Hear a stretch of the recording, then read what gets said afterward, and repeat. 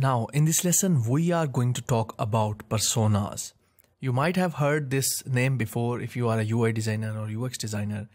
Now, a lot of people think that it is a real user, but instead it is actually a fictitious user. And we don't use the real image of the user. For example, I went to an interview and I took photo of my user and then I paste it in my personas. This is wrong. We are going to use just a fake image, and the name must also be fake, but all the other information will not be fake. It will be real. Now, it actually tells what are the behaviors, what are the goals, what are the triggers behind those goals of your users, because this is very necessary. You need to know and understand your users better. What are their behaviors, how they act with different technologies and all this stuff.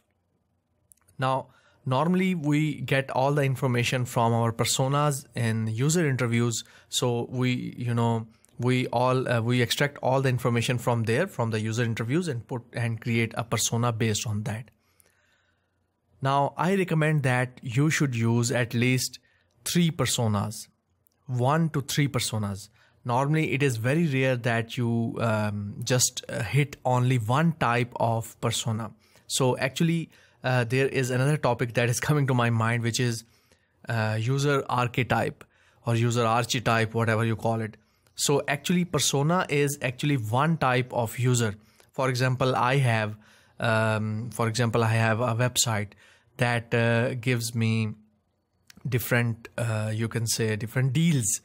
Okay, so it is a deals website that give me all the discounted deals online. So there might be 2 different types of users for that. So there will be 2 different personas. One is a normal home user. For example, I want few t-shirts for me, and I saw a bulk t-shirt deal over there, that 5 t-shirts for $20, and I'm going to buy it. Okay, so there is one type of person like this. There could be another persona, another type of user that is going to buy in bulk, and he's going to sell on his shop. So he has a shop, he has a clothing shop or store, and he's going to buy all different stuff in bulk that he can get from that deals website.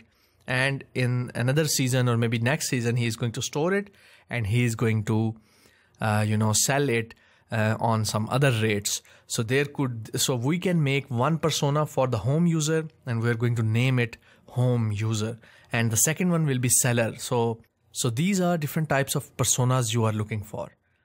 Now, the second question is, why do we need personas? Why creating these personas? Why should we have these? So the first thing is that we want our design team, our development team to have some empathy with our users. They need to know what are the pains of our users, what are the goals and the personality of the user who is going to use their product.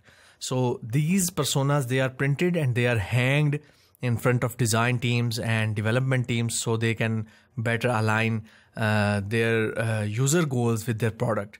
So this is going to, give them a shared path that our user is going to need these. So we are building this for this type of user. So this is very important. You might have heard about personas, but you might not have heard about work roles. You are developing a product or an e-commerce store for the users, primarily your buyers, and you are making personas for them. But don't forget about the work roles. Work roles are actually different interesting parties that are linked to your product. For example, in this example, we are creating Frogland store. So our buyers, which are actually our users, we have created them 3 personas or 2 personas, busy moms or things like that. We are going to come to that point. And we might also have administrator who is looking after all my products, who is adding products on my website, who is removing products from my website. Okay, so this is the site administrator. Then we have courier company. So the courier company, delivery company that is attached to our website. They are going to update our website, our users, that the product or the delivery has been processed or things like that. Then we have the CEO. Now the CEO of the company, which is me, I want different sales reports. I'm not an administrator. Administrator is different. So I want sales reports.